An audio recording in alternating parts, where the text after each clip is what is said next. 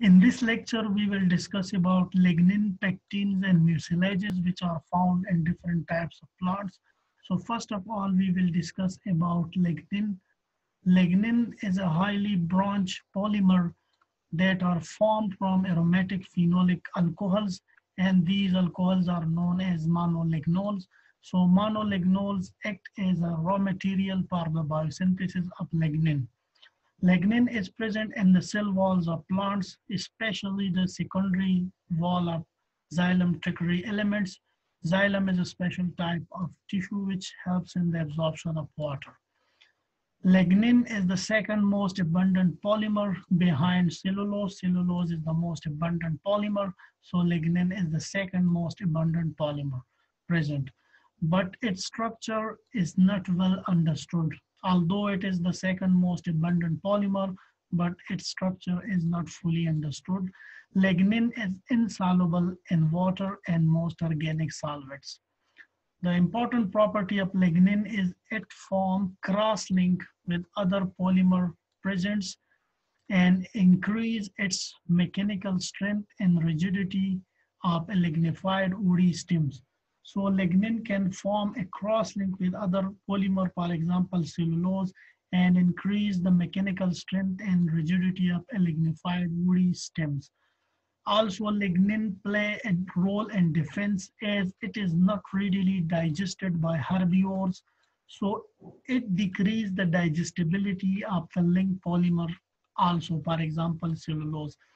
As lignin cannot be digested readily, so it also decreases the digestibility of the cross-linked molecule, for example, cellulose. So it protects the plants from herbivores.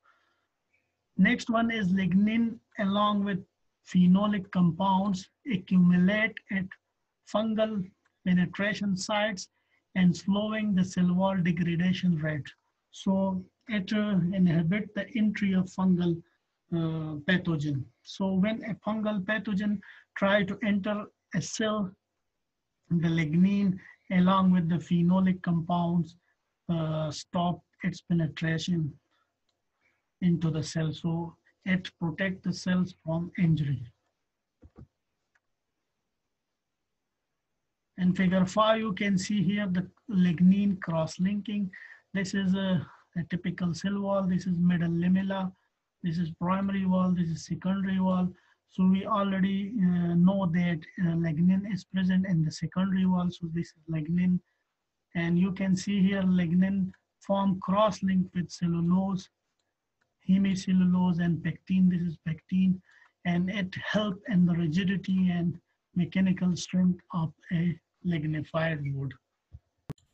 The next important component is pectin.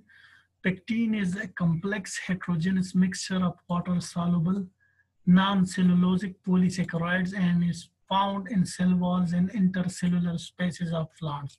So these are the complex heterogeneous mixture of water-soluble, non-cellulosic polysaccharides. Pectin is rich in galacturonic acid. Galacturonic acid is an acid form of galactose. Galactose is a sugar. Pectin is present in the primary cell walls, about 35%, and in the middle lamella of the cell wall. So inside the cell wall, it is present in the primary walls and middle lamella of the cell wall. When the pectic substance is present in the middle lamella, degrades by enzymes known as polygalacturonase, it loosens the bonds between the cells and softening of fruits occurs. So the softening of fruits occurs due to the degradation of pectic substances present in the middle lamella by different types of enzymes. Commercially, pectin is produced mainly from citrus fruits and it is used as a gelling agent in the jam and jelly. So it is very important use. Also, pectin is used in dessert filling as a thick mixture for filling, in medicines, in sweets as a stabilizer, in fruit juices, milk drinks, etc. So it is very important in food, medicine, and drink industries. So these are very important uses of pectin. You can see here figure 6, pectin cross-linking with cellulose is given. We already know that pectin is present in the middle lamella and primary wall of cell wall. This is pectin molecule, this green color. So you can see here it cross-link with cellulose, also with hemicellulose.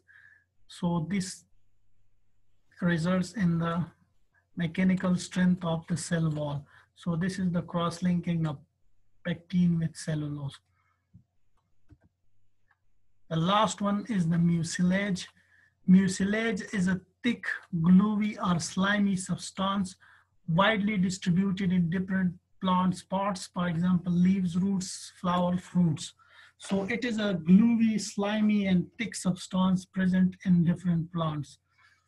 Mucilage is abundant in the leaves of aloe, China rose flower, ladyfinger fruits. So these are some examples, important example in which mucilage is present. Chemically, mucilage is a complex carbohydrate which means that it contains different groups, for example, proteins and polysaccharides. So it is a complex carbohydrates.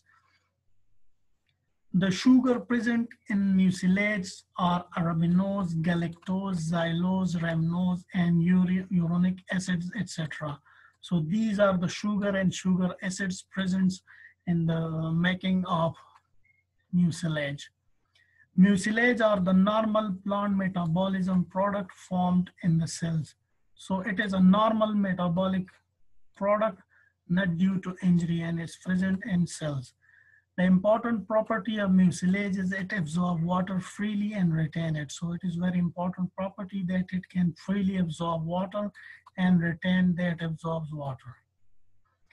Mucilage play a role in the storage of water, food, seed germination, and thickening of membrane.